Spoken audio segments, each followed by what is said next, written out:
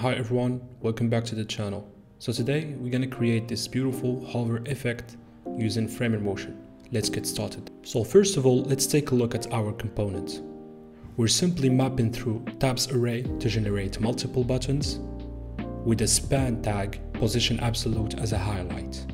So first thing we need to do is to create the hover state in order to render the span highlight conditionally with the hover event.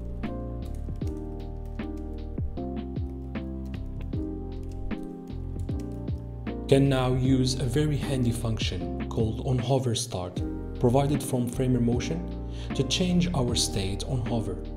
First, we need to turn the button component into a motion button. We can import motion from Framer Motion. Then we can change the hover state on HoverStart.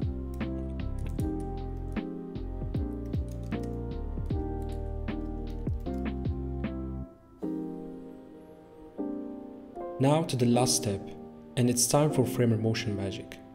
All you need to do to achieve the full animation is to turn the highlight span into a motion span, and you need to choose a layout ID.